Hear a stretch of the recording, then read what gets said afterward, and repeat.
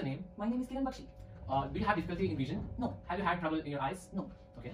First, we will check visual acuity. To test the acuity of central vision, use a well-lit Snellen eye chart, if possible. Position the patient 20 feet from the chart. Patient who wear glasses other than for reading should put them on. Ask the patient to cover one eye with a card to prevent looking through the fingers and to read the smallest line of print possible. A patient who cannot read the largest letter should be positioned closer to the chart. Note the intervening distance. Identify the smallest line of print where the patient can identify more than half the letters. Visual acuity is expressed as two numbers. Example, in my case, what I observed is 20/20. The first indicates the distance of the patient from the chart, and the second the distance at which a normal eye can read the letter. If the patient cannot read the largest letters, test their ability to count your upraised fingers and distinguish light, such as your flashlight, from the dark.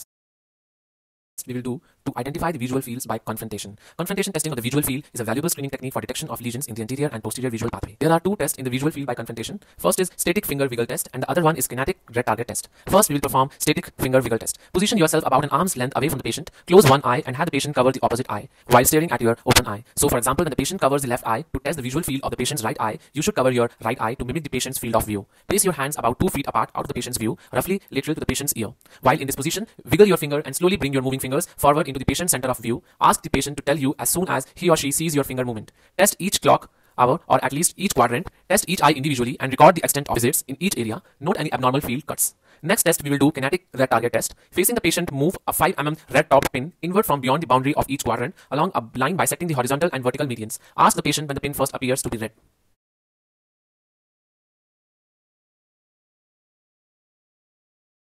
Now we will inspect the position and alignment of the eyes, study in front of the patient and survey the eyes for position and alignment. If one or both eyes seem to protrude, assess them from the above.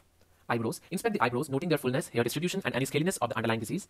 Eyelids. Note the position of the lids in relation to the eyeball. Inspect for the width of the palpebral fissures, edema of the lids, color of the lids, lesions, condition and direction of the eyelashes. Lacrimal apparatus. Briefly inspect the region of lacrimal gland and lacrimal sac for swelling. Look for excessive tearing or dryness of the eye. Assessment of dryness may require special testing by an ophthalmoscope. To inspect the conjunctiva and sclera, ask the patient to look up as you depress both lower eyelids with your thumb, exposing the sclera and conjunctiva. Inspect the sclera and palpebral conjunctiva for color. Note the vascular pattern against the white scleral background. The slight vascularity of the sclera is normal and present in most people. If you need a fuller view of the eye, rest your thumb and finger on the bones of the cheek and brow respectively and spread the lid. Ask the patient to look to each side and down. This technique gives you a good view of the sclera and bulbar conjunctiva, but not of the palpebral conjunctiva of the upper lid. For this, you need to invert the lid. For inspecting cornea and lens, with oblique lighting, inspect the cornea of each eye for opacities. Note any opacities in the lens that may be visible through the pupil. For inspecting iris, at the same time, inspect each iris. The marking should be clearly defined with your light shining directly from the temporal side. Look for a concentric shadow on the medial side of the iris.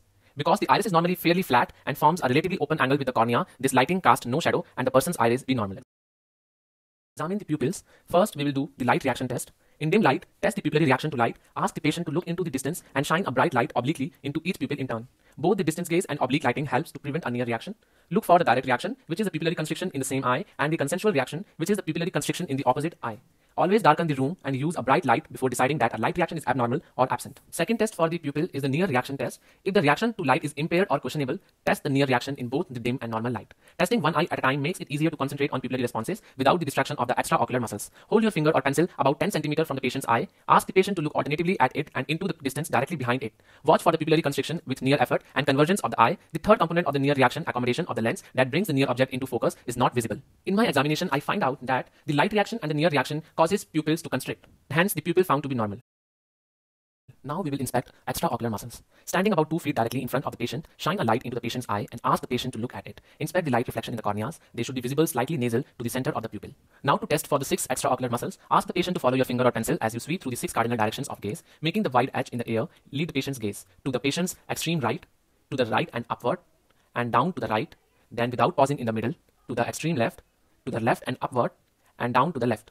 Pause during upward and lateral gaze to detect nystagmus, which is a fine rhythmic oscillations of the eyes. If you suspect lid lag or hyperthyroidism, ask the patient to follow your finger again as you move it slowly from up to down in the midline. The upper eyelid should overlap the iris slightly throughout these movements.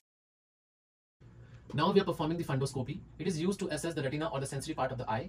We have to make sure the room is dim lighted, but right now we are not doing the same, just to show the examination. So first we are starting with the red-orange reflex of the right eye. It is found to be normal.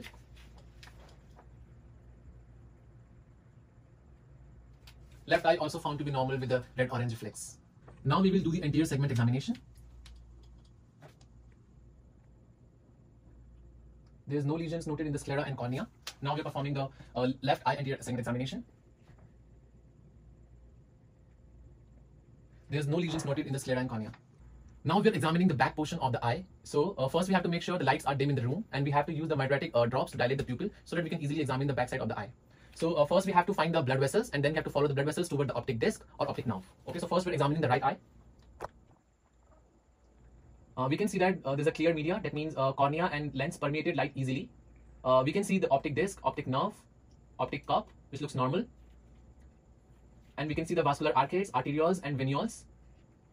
Arterioles found to be thinner and lighter as compared to the venules, which are darker and thicker. Now, same examination on the left eye also.